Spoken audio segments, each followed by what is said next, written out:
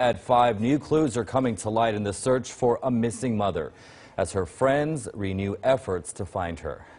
Yeah, Heidi Planck was last seen in the Downey area nearly 2 weeks ago, but somehow her dog was found wandering the halls of a downtown LA high-rise. Yeah, now her friends, they're working to get the word out about her disappearance, hoping that more clues will come in. CBS 2's Jeff Nguyen live in downtown with how they're helping and pulling up. Jeff. Chris and Leslie, it's been nearly 2 weeks since the disappearance of a mother from LA's West Side, and now friends say they have new information to refocus their search efforts. Would you like some more flyers?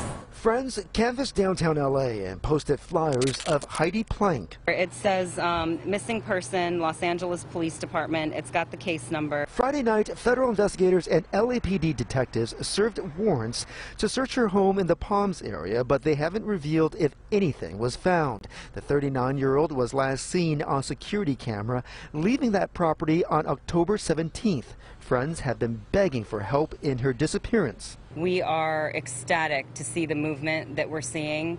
It gives us a lot of hope. I think that LAPD and all the related parties are clearly doing absolutely everything that they can. Our emotions as friends are, it's heart-wrenching every minute that passes, every second, because you know, time is like our enemy right now. On Saturday, friends focused around the corner of 12th and Hope Streets because Planck's dog was found on the 28th floor of this apartment building. Detectives have not said if Planck is connected to the complex. We feel like our only job is to keep her name and her face in the minds of people. A phone line has been set up for tips in the case. There's something much bigger at stake here.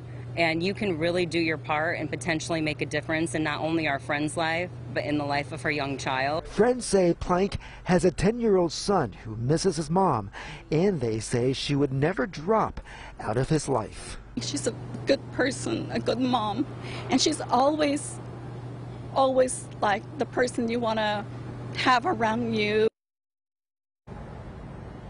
Friends are urging anyone with information to call the tip line.